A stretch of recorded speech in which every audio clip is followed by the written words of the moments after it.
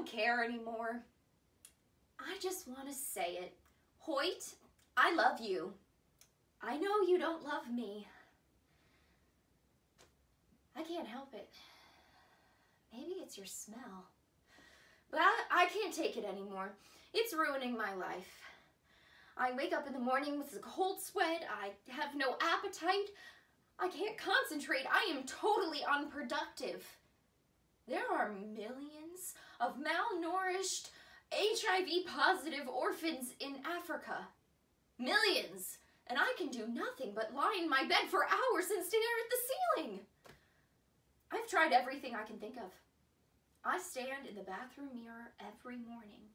I tell myself you are self-absorbed, you are whiny, and you are immature. But you only like social climbing airheads. But I can't take it anymore. I have to get into grad school. So I need to hear from you, from your own lips, that you and I will never be together. I need you to be a total asshole about it so I can hate you. And I need you to do it now because I have to take the GRE in the morning.